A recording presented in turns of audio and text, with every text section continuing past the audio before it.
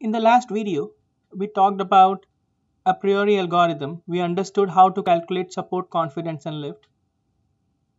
Let's look at the definitions of support, confidence, and lift.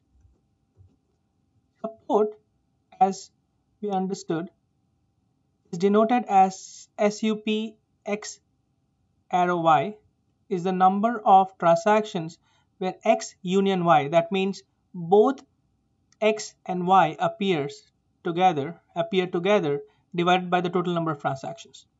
So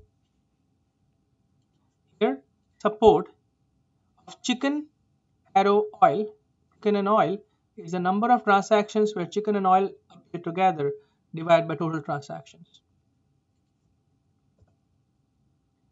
Confidence is the number of transactions where chicken and oil appear together divided by the number of transactions where only X appears.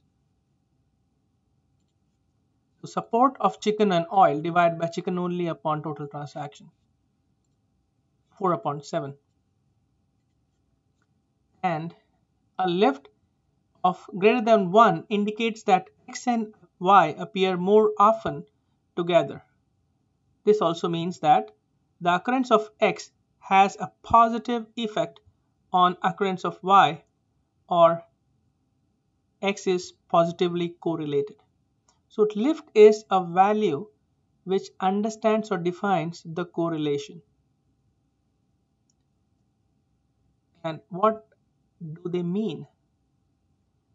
Obviously, you would want to have all these values to be higher or high. High support means that it applies to a large amount of cases or transactions. So it means that there should be a good number of transactions which have chicken and oil together. It's no point doing an analysis when there is 1 or 2 cases out of thousands. That means it's a very highly unlikely, or it's just a coincidence. High confidence means that it is correct very often. So confidence gives you the value of the confidence. Higher the value of confidence, it makes you understand that it's very likely that chicken and oil be put together. So let's look at the confidence again here. It's 0.57. So 57% of the times the chicken and oil are bought together. And finally, high lift indicates that it's not just a coincidence.